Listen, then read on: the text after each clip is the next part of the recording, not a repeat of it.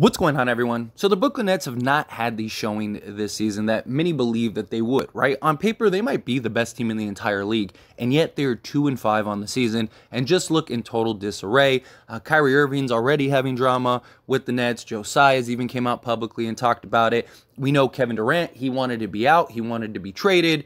Kyrie Irving, there were all the talks of him going to the Lakers, and seems kind of like their last go-around before things really start getting shaken up, before things end up just kind of falling apart, right? I mean, Kyrie still could just walk and leave the Brooklyn Nets after this season, and they wouldn't have any cap space or any way to kind of replace him. Kevin Durant could very likely want out again, and they need to figure out a solution to try to turn things around.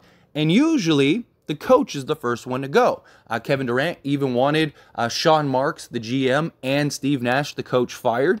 Those were reports that came out that was kind of the ultimatum that Josiah gave him, and Kevin Durant didn't get either of them until now. So we got a report that Nets have fired Steve Nash. The Nets fired Steve Nash, source tells ESPN. It's being reported that it was like mutually agreed upon, but Steve Nash was fired. And this isn't really a big surprise, especially this season. Steve Nash is just, he's not making the adjustments. He's not showing that he is capable of coaching at least a team like this. Many people feel like he never really got a fair shake to begin with, which I do kind of understand, right? I mean, this whole thing was like a chaotic mess from the get-go, from day one. And it's amazing too. To this day, it blows me away of like, what would have happened if Kevin Durant didn't have that toe on the line? Because it would have changed everything.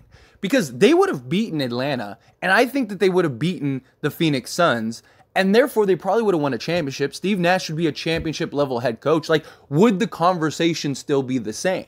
But regardless, this team, since been put together, has won one playoff series. They have one playoff series win. Not like made it to the Eastern Conference, made it to the finals, multiple, whatever, second, third round exits. No, I mean, they've won one playoff series since this team has been put together with Kyrie Irving and Kevin Durant and guys like James Harden, now Ben Simmons. I mean, so much talent came in and out of the roster, but it's been such a chaotic mess. So I do kind of understand Steve Nash not really getting a fair shake, but there was questions about him being hired from the get-go, right? He didn't get the job because people thought he was the next great, brilliant head coach and he just couldn't succeed. No, it was like he's friends with Sean Marks and like Josiah, and Steve Nash is their guy, so they're kind of just bringing him in to give him a shot. It was kind of more of like a favor, like you're our friend, rather than like we think you're most qualified. It also didn't help that you had guys, like Kyrie and stuff. They were like, we don't need a coach. Like, so, I mean, it seemed from the jump, like, how much are they going to listen to these guys? How much do they respect these guys? Steve Nash was also hired because of his relationship with Kevin Durant, but it's one of those things. Like, they wanted other people. They had, a qualified head coach that they got rid of. And now the question is, like, who's going to take on the mantle? Who's going to take the place of Steve Nash? Who would want this job? Is the other thing too. Like, what coach is going to want to come in and try to turn this around, knowing that, like, it's already a mess and disarray? They're going to be the ones that are going to be the scapegoats and get all the blame. Kyrie Irving could probably leave, and now you're in a rebuild situation. Like, first off, what great coach is out there? And two, like, what coach would want to do this? Like, what coach is going to be like, oh, yeah, that sounds like a great idea. Maybe you could go get, like, Quinn Snyder, but even then, like, he underperformed and underachieved with the Utah Jazz in many people's eyes. Many people thought he wasn't the right coach for that. He wasn't good at, like, maintaining egos and stars in the locker room, right? I mean, you had the whole Donovan Mitchell, Rudy Gobert situation. How is that going to look, when you have Kevin Durant, Kyrie Irving? The organization itself has just given those two so much, just leeway and just power that it's kind of blown up in their face in many ways. So I don't know how you establish a new culture, have a coach come in, 7 games into the season. It's just, I don't know. I mean, look, it doesn't hurt. It's not like Steve Nash is such a great coach that, like, firing him was, like, stupid. It's like, what are you doing? Like, no, I mean, it doesn't hurt at all, but I don't think it matters. I don't think it's like, it's one of those things where it's like, it's a coaching problem solely. And it's like, if you replace the coach, that's it. All your problems are fixed. You get the right guy in there, all your problems are fixed. I think it's, from top to bottom, just an issue. I just think, Steve Nash getting ejected, you kind of see he's starting to get a little irritated, a little hot. I think he was feeling the pressure too.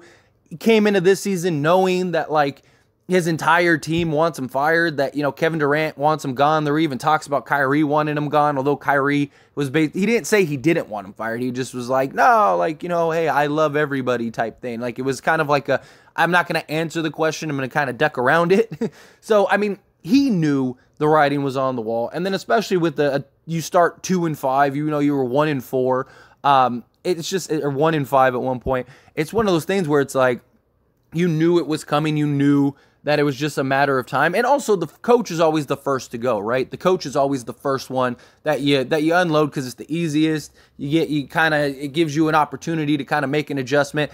But I don't know what coach is going to be out there that's going to be able to save the day. I don't know. I don't think Steve Nash was the sole problem.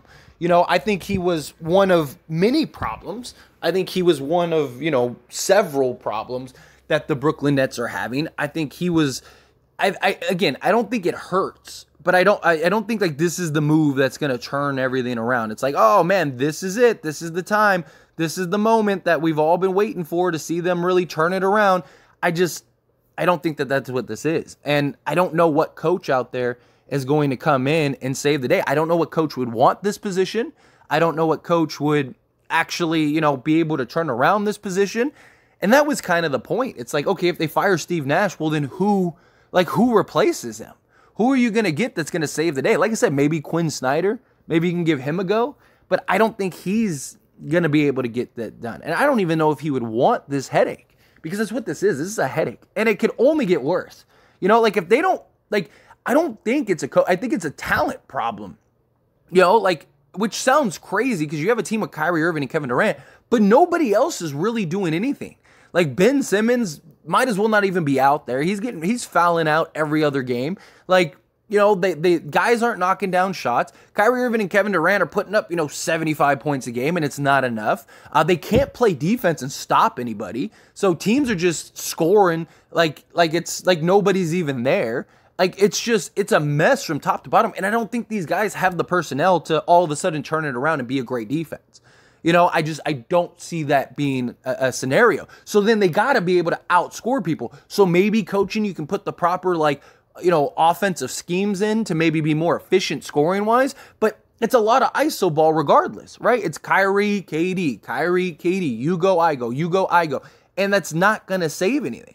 And I don't think that they're just going to say, okay, it's fine. Let's just be done with this. Let's just move on after this. I don't think that there's a solution.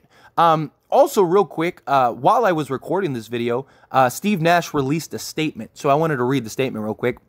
Steve Nash says, "Thank you, Brooklyn. A very heartfelt thanks to Joe and Clara Tsai, along with Sean Marks, for giving me the opportunity to coach the Brooklyn Nets. It was an amazing experience for many, and with many challenges that I'm incredibly grateful for. It was a pleasure to work with the players, performance team, and front office every day. I'm especially grateful to my coaching staff and video room, who are a talented group with much character and professionalism. Lastly, thanks to Brooklyn and the passionate fans who support this team. Family first, and my family has found a home here and loves being a part of this beautiful community. I wish the Nets all of the success in the world, and the Nashes will be rooting for our team as they turn this season around." So again, a nice little, heartfelt, like, hey, like, I thank you, I appreciate you, but I don't think Steve Nash is upset about the situation. I'm sure he wanted to get out. I mean, this seems like it was a sinking ship that it was time to just get out of, and he was finally able to get out of it, So right now you got Jacques Vaughn. He's going to be the interim head coach. I don't know. I don't think that this is a solution that can be solved. I don't think Steve Nash regrets leaving. I'm sure he was jumping for joy at the opportunity to get out of here. I don't see a coach, at least a prestigious coach. It's at least this coach that knows, like, how to turn this around. I don't see them wanting to come in and just dealing with this headache. It's a mess, and if it doesn't work, you're the bad guy. Not only are you the bad guy, but then, if you guys aren't winning, Kyrie's probably leaving, so now you got no Kyrie Irving. Kevin Durant probably wants to be traded, so now you got a new Kevin Durant. I think if you're a real coach, I think if you're a real head coach, you're waiting for that. Because say I'm Quinn Snyder. I would rather wait, let the Nets implode. You're going to end up doing a deal, the Nets are going to end up trading Kyrie because they're not going to want to lose him for nothing. So you're going to get something back for Kyrie, and then you're going to end up trading Kevin Durant, and then you're going to get a bunch of pieces for Kevin Durant, and you're probably got a new young team that's probably better and more competitive than this team is right now. And you, as a new coach, you come in and you can kind of now establish your culture from the beginning instead of dealing with a bunch of egos.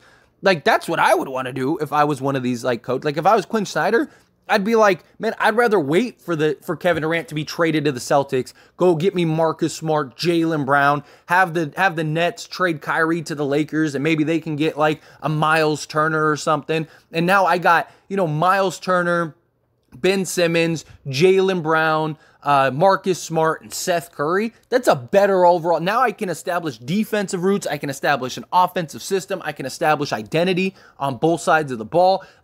I just think that would be a better opportunity if you're a head coach coming in. But I don't know. This is a mess regardless. Love to hear your thoughts and opinions. Let me know down in the comment section below.